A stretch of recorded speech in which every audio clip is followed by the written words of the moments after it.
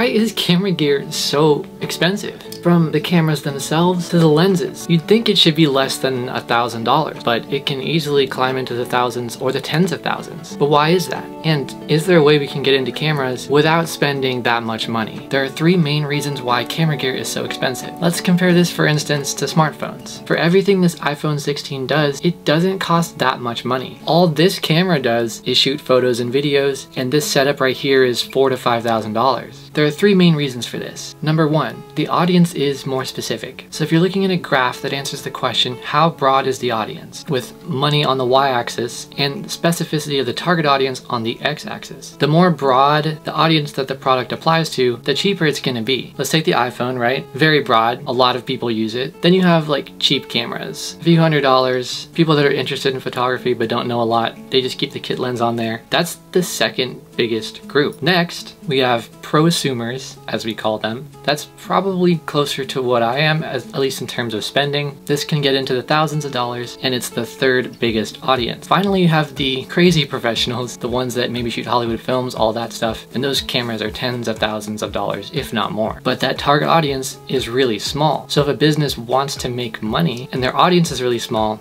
they have to charge more. So that's kind of the first more broad reason why camera gear is so expensive, because as you diversify into gear, you're becoming a more specialized group. Therefore, there's less of you buying the product, the prices need to be higher. Number two, how replaceable is the object? So let's think about this in terms of durability. If a product lasts a really long time, like Sony cameras or Canon cameras or most cameras that you buy, they're probably gonna have a premium attached to that if you compare it to a disposable camera, for instance. This is pretty simple, and the graph is generally gonna follow the same lines, right? The price here, how durable it is here. The more durable it is, the more the price is gonna go up because it's gonna get replaced less. Number three, and this is actually really, really important, maybe the most important point, how often do they make new models? A lot of camera manufacturers are making new cameras at least every couple years. Maybe it's a little slower than that now, but they're shouting them out pretty quickly. Compare that to the iPhone, where there's basically a new one every year, or Android phones, where there's more than a new one every year. People are buying new ones when their old ones aren't even broken. So it doesn't matter that the old ones are really durable because there's a new flashy one coming out. Cameras don't come out as quickly. They need more new innovation to entice people than smartphones do, right? Most smartphone upgrades don't actually improve that many things at all, even if they try to convince you that they do. But let's take that down further to the lenses. Lenses, they make even less frequently than the cameras themselves. If you think about a good 16 to 35 wide angle Sony lens, they're not making those every year. They're not making those every couple years. Most lenses are designed to last a really long time. This is why if you put a really crappy lens on an amazing camera, it's still gonna look horrible. The lens is more important than the camera. And the more specialized you get, the more you realize these things, the more money you're probably gonna spend because you are becoming part of a shrinking audience size. But another reason cameras might be really expensive is because the more you're paying for it, the more you're looking at it as an investment. If you get a cheap one, you're just doing it for fun, you're not necessarily trying to make money out of it. But if you're spending 40K plus on a camera, you're only doing that because you can make money out of it. If you're not, I don't know,